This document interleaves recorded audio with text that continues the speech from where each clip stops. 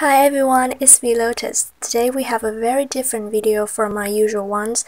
I'm going through 30 art pieces I had made for my Janflower challenge.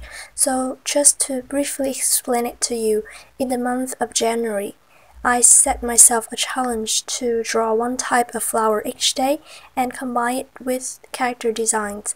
So yeah, basically I will show you all 30 drawings and tell you about how I feel about this process and how each drawing means to me. So let's get started. The very first flower is hydrangea. Is that how you pronounce it? Hydrangea, yeah. To tell you the truth, this drawing was made very spontaneously, just as a random sketch, but then when I looked at it, I don't know why, but I just felt an urge to try out with more different types of flower. If you have followed my art, then you know that most of my drawings include some certain flowers like peony and especially lotus. I mean, I love them so much. Especially lotus is also my artist name, but I just don't want to stay in my comfort zone forever. So I told myself to try something new, and yes, I would say that this drawing inspired me to take on this challenge. For the next piece we have passion flower, which was obviously a failure, as you can see how messy and unclear the flowers look. But anyways, I love her expression, so at least it was not a total failure. But honestly, I still feel so sorry for these flowers. I will try to work on them more properly in the future. Also, I have never seen this type of flower before. Passion flower in real life is really pretty, and it was really interesting to draw them. Next we have fuchsia. What I like most about this drawing? Probably the flowers and her hair. I barely draw short hair for my watercolor paintings, but honestly it looks really pretty. Do you think so too? The fourth piece is plumeria. Please excuse me for my pronunciation. I'm not sure how to pronounce this one. This drawing was really confusing at first since I didn't know how to work with her posture, and then I decided to make it seem as if she was lying on a tree branch. I hope it doesn't look so lame. The next one is lily.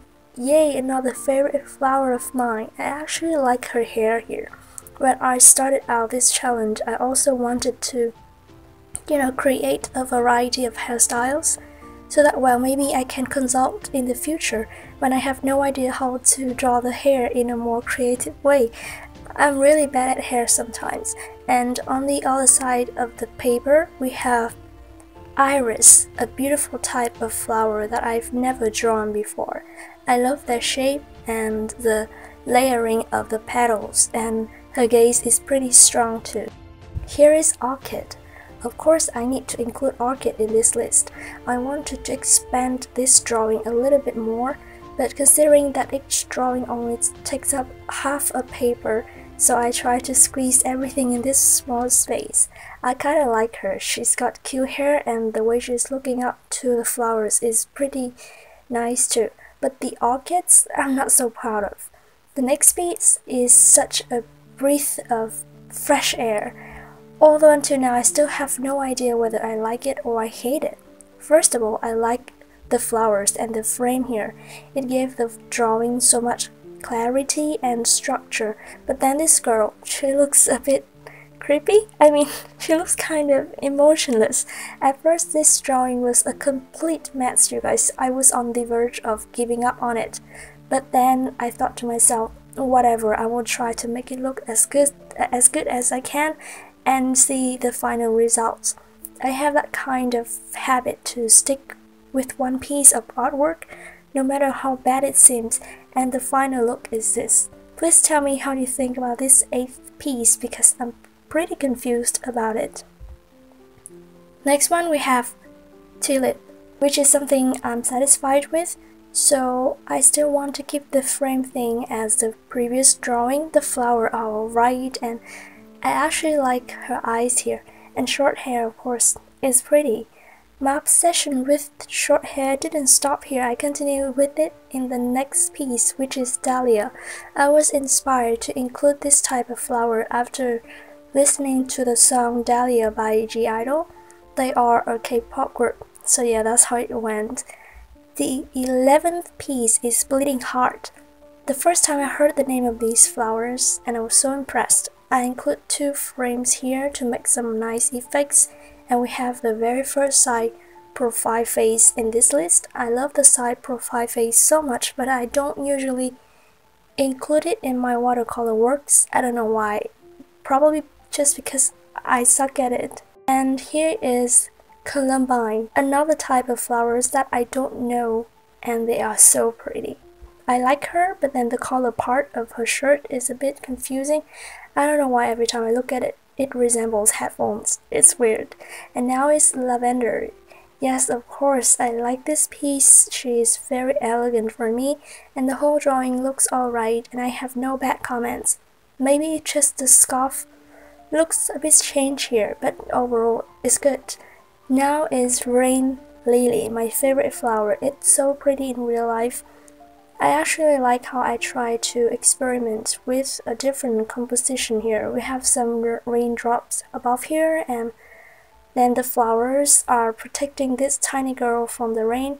I like the idea. Now is Jasmine. I didn't do justice to the flowers here, I have to admit. They look so off. Maybe I was lazy that day. I like how her hair looks, but overall I don't think this is a really good one. And here we have Carnation. There's just one flower, but it is okay. The eyes of this girl is definitely the highlight in this drawing, and her hair is something that I am very pleased to look at now. I just love these kinds of layering hairstyles. Next one, Esther. Another drawing with a side profile face. It is alright for me, nothing too special, but it's not too bad either. The next one is one of my favorites, Hibiscus. I really love how I arranged the flowers here. They look better than what I expected, and the girl is pretty too. I like how sad she looks, but the hands is definitely something that I was lazy at. I could have made it better, but well, anyways, I really love how soft her lips appear here. Paper flowers. The first time I drew such a short hairstyle in this challenge, her expression is a bit off. The flowers are okay. It is not an excellent one, but I guess I made the best use of my time on this day. I was sick on the days I made this piece and the previous one, so I couldn't manage to do anything better. The 20th piece is, how to say this? Agapanthus? Agapanthus, yeah. Also, the very first time I heard of this flower, it's so pretty, honestly. I have never seen it in real life before, but yeah, I just love all flowers that are arranged in circle shapes like this. I don't know if you can understand that or not, but like hydrangea and dandelion, they are all my faves. And I think this is one of the few drawings that I focused more on the clothes. Her dress is quite lovely. And here is Bird of Paradise. I did make a watercolor painting with this flower in the past.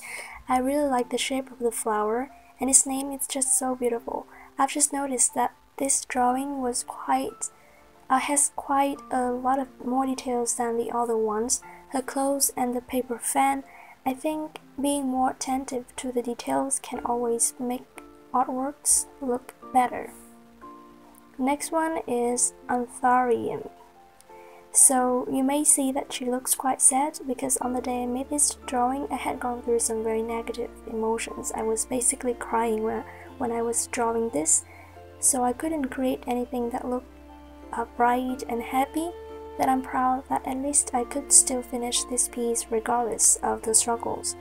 And this piece is the Snowflake. I don't know, I'm not so satisfied with this. I think I was a bit lazy with the flowers and everything. It's just not right. I could have made more efforts. The next one is Gladiolus. I like this drawing. I love how the expression of the girl appeared more positive when I got out of my emotional chaos. The flowers are pretty too. The 25th piece, we have 5 drawings left. This one is Honeysucker. Again, crappy hand drawing. I sucked at it honestly, but the other parts are alright. Next we have Pansy. It's been a long time since I saw this flower. I still remember the first time I saw it when I watched the movie Alice in the Wonderland, you know, the talking flowers in the garden. We don't see this type of flowers here in Vietnam very often, but they look so pretty. I really try to emphasize her face in this drawing, and I love her hair so much actually. Okay, so the next 4 pieces are definitely my ultimate favorites in this entire process. Here is Wax Flowers. She is wearing áo dài, the traditional costume of Vietnam, and this flower just reminds me of our Lunar New Year holiday so much. She is beautiful. I know that I am like praising myself, but I really love her. I guess when I hit the last days of this challenge, I wanted to be as serious as I could with all the remaining pieces, so the drawings looked much better in the end. The 28th one is Sunflower, of course, also my favorite one. I really like how bright and happy and bubbly this girl looks. She's pretty cute. It's been a long time since I drew something as lighthearted and just bubbly like this. It was a really pleasant experience. Next one is also my favorite flower, Peony. I think I put all of my favorite flowers last because I just ran out of ideas. I really love her hair. It reminds me of Wendy's hairstyle. She is a member of Red Velvet. It's such a pretty hairstyle that I want to have at some point in the future. The flowers are okay, not the best ones, but I appreciate how I try to draw many of them to make the drawing look more complete. And lastly, you guessed it, Lotus! Of course I cannot finish this challenge without including Lotus. Alright guys, and that is it for all the drawings I had created for my Janflower challenge. This is the very first time I was that consistent with my art, and I think it was a huge achievement for me, and I hope that this challenge can set the tone for the entire year. There were days in this challenge that I felt very frustrated and unmotivated, but I still tried to push myself and practice my skills no matter what. My art is not perfect, and I really have to work harder on it, so I think this challenge really helped me in the long run. Okay, how did you feel about all these drawings? Did you pick any of your favorites? Please leave a comment below. I would love to hear from you guys. Thank you so much for sticking with me in this video. Don't forget to click the like button if you like it, and subscribe to my channel to watch more videos coming very soon. Thank you so much one more time, and I'll talk to you more in my next video. Please take care. Bye bye!